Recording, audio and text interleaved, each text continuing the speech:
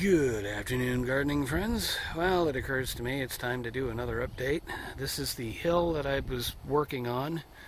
The city has come by and picked up our big green garbage can, and I've already refilled it. So that's just kind of cleaning up just this corner and getting a lot of the debris that was back in here, getting a lot of that out. Tossing a bunch of this jade plant, which is now getting a good deal of sun, and you can kind of see up in there and it looks that much cleaner. And I tried kind of trimming this one succulent, but I'll come back at that later. But that's it for this corner, and I'm not sure where I left this corner last time. Let's see, I don't think we have any.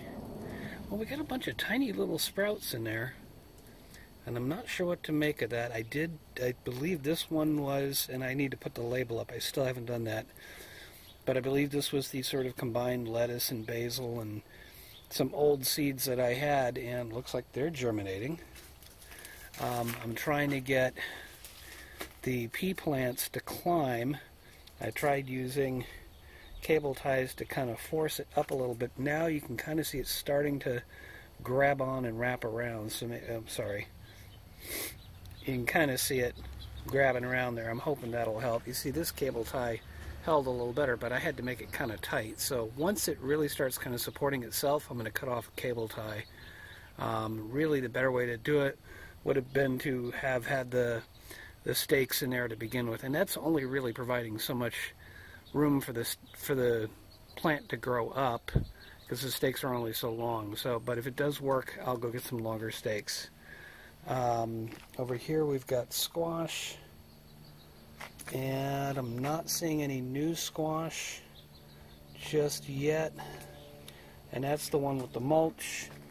The one without the mulch, I'm not seeing anything in here. Maybe if you are, maybe you can send me a message. And I don't think I planted anything in here. If there's anything growing in there, I was like, that's just weed grass. There's some random seed over there, so I'm not expecting much here. That's this section. Now, I'm not quite sure where I left off here, but that's kind of what this area is looking like. That wire, if you're wondering, goes up to one of those two solar panels and comes down around the front, and you can see a wire running along with a little Christmas light kind of, or a fairy light, depending on where you're from.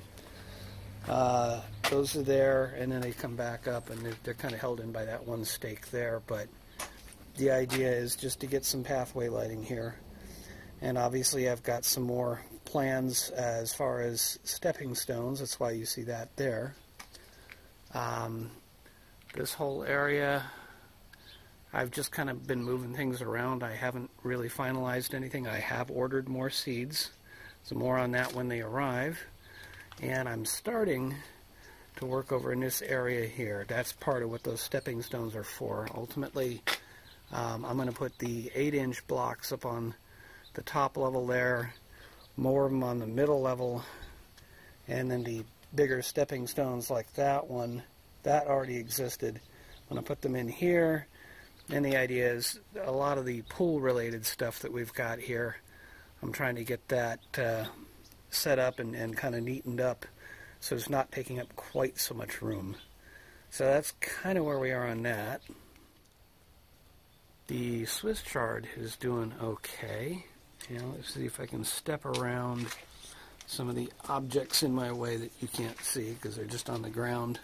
That's basically the stuff that was over there that I'm trying to accommodate is just sitting on the ground. So I have to step around them. I don't believe there's anything really new here, but it's only really been a few days. So, but that should give you an idea of what the garden looks like. That orange one is getting more red, so that's encouraging. And it's probably getting, oh, I can see a weed in there now. But it's probably getting a bit more sun in the morning, and that's a good thing. Oh, that reminds me. Remember that tomato plant I trimmed way back?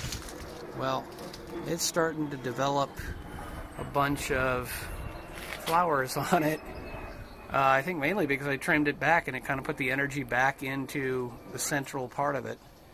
And the idea is ultimately we're going to give this back, so maybe we're giving it back with a few flowers and a few future tomatoes. So,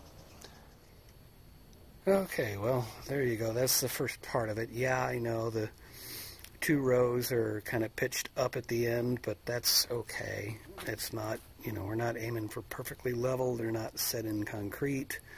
The hill's going to move. We're going to end up readjusting. So I'm not aiming for perfect, and I haven't done the part down below yet. But you can kind of see the one stepping stone in there. I might actually move that more towards the wall and then put the next 3 going that direction.